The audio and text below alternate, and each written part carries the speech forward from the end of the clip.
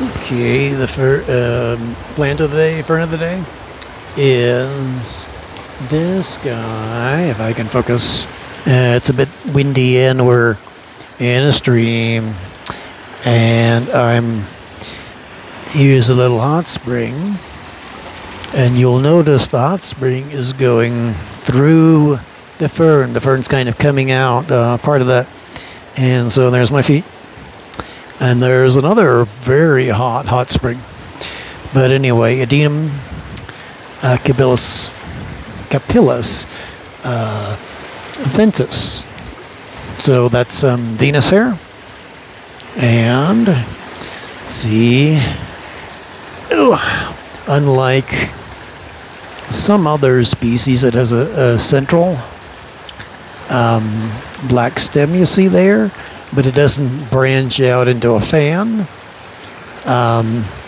Really at a loss of what sort of rock this is.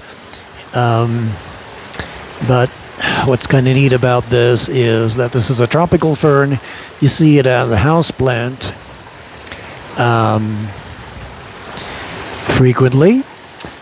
And the reason that it's here your way at a fairly high elevation is because of the hot spring. Is it's sitting in hot water year round. So when it's in the teens and below, blowing through, it's still got its feet warm. But it's a tropical fern.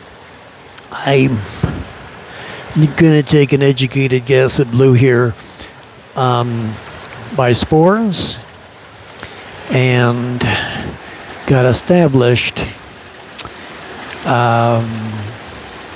Looking at the rock, there's some craziness going on there. See more of it.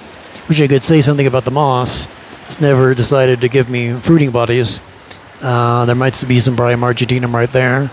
Yeah. So, but anyway, I think it's spread throughout the world by spores, as do mosses now and again. It could very well be here from a warmer age, which I tend to think is going to be the Miocene. But either way, this is the Venus hair. If I didn't say that, Venus hair, maidenhair fern. Very cute, very distinctive. Like I said, this is way outside the range it normally is. It's tropical. And I think there's some in a hot spring up in Washington State, but we're in the middle of, southwestern Colorado. So we're in the middle of Colorado. This is not the best habitat. And what's kind of crazy is this little guy right here. And I'm going to do a video about him independently, and that is Epipactis giganta, or gigantea, if you will. That's actually an orchid.